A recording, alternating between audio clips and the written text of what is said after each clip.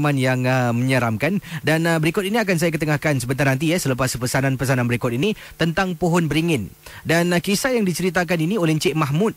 Kisahnya, pengalamannya yang cukup katanya menyeramkan apabila beliau dan rakan-rakan pancing telah pun memancing di salah sebuah kawasan di Singapura dan tempat mereka memancing ni ada sebatang pohon beringin. Dan di sana tu beliau sebenarnya telah lepaskan hajat di pohon yang dimaksudkan. Jadi apa yang berlaku akan saya beritahu anda. Kisahnya mungkin seram. Kalau anda dengar pun mungkin boleh katakan kelakar seram pun ada. Jadi jangan ke mana-mana. Kisah Encik Mahmud dan pohon beringin dan melegakan diri akan kembali sebentar nanti.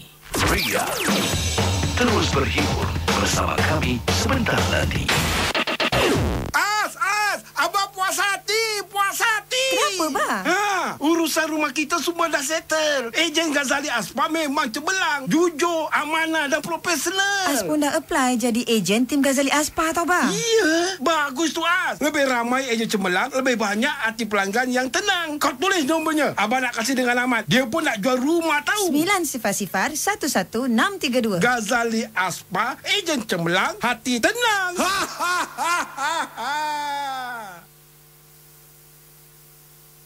Telah tertulis dalam kitab akan kedatangan mereka, sekumpulan perwira, raja-raja heavy metal yang sebenar. Sudahkah anda yang bergelar rocker atau metalhead bersedia? Judas Priest Epitaph Farewell World Tour, Isnin 20 Februari 2012, Fort Canning Park, 8 malam bersama kumpulan pembuka acara Lamb of God. Dapatkan tiket di semua cawangan Sistik. Judas Priest Epitaph Farewell World Tour, anjuran LAMC Production, stesen radio rasmi Ria 897 FM.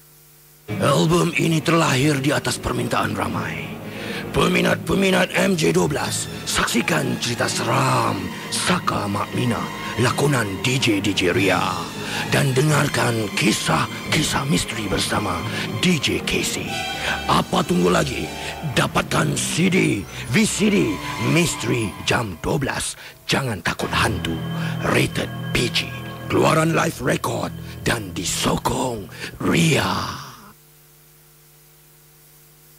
8 merona, 9 satu rasa, 7 Ria 897.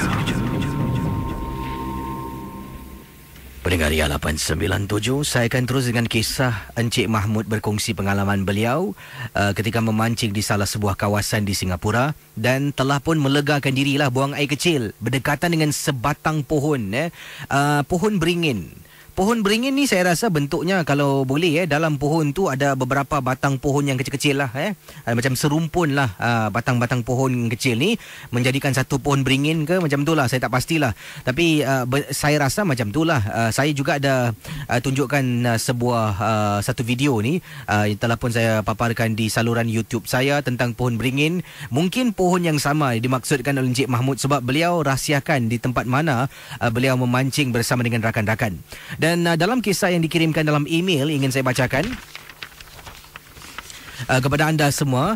Kisah ini menceritakan tentang beliau dan rakan-rakan seramai, termasuk beliau 3 orang lah, telah pun ke salah sebuah kawasan di Singapura untuk memancing di sana.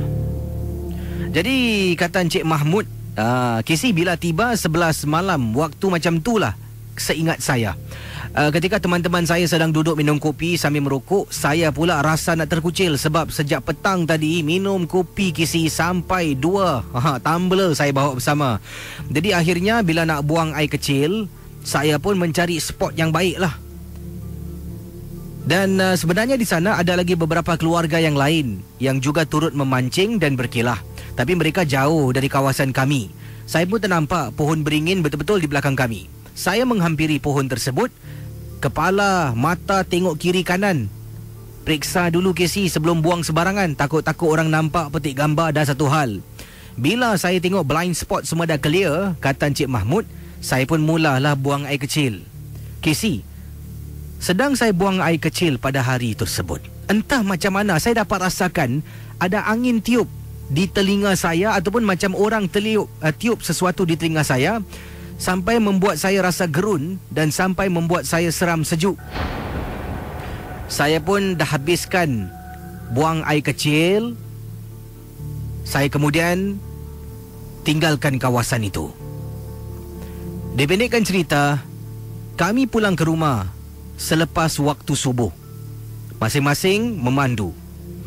Saya sampai di rumah, saya mandi, bersihkan diri. Kemudian saya solat subuh dan saya tidur. Malam yang sama, KC, waktu maghrib.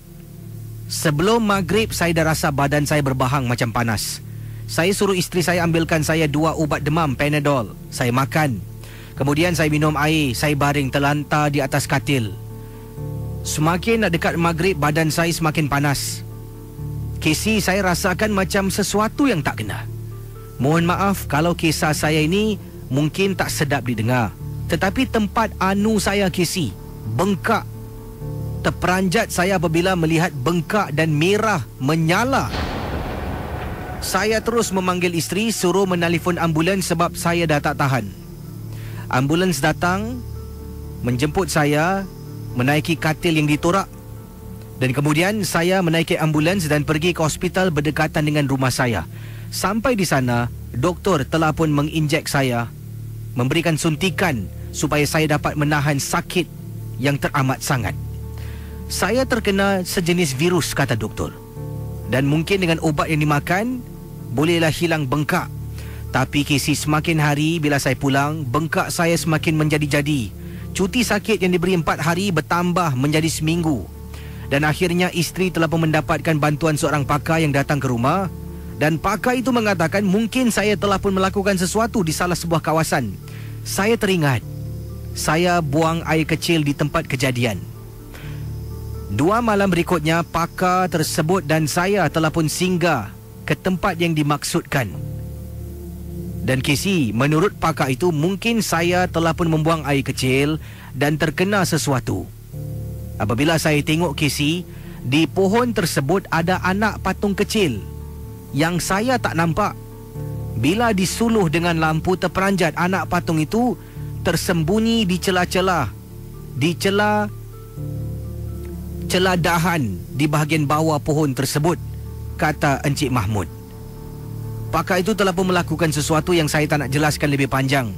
Tapi katanya syukur Alhamdulillah dengan bantuan pakar, dengan kehebatan pakar tersebut, bengkak di anu saya berkurangan hari demi hari. Sekarang kembali seperti sedia kala.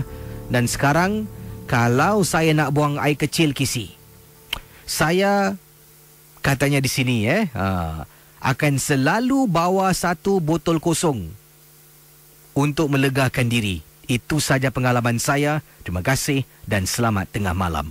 Kisah-kisah yang anda dengar merupakan misteri jam 12.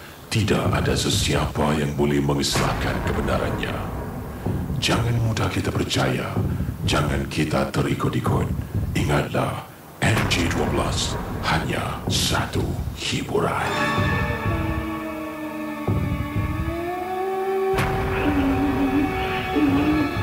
Bawa yang tadi ni. Nama baik dulu ke sini.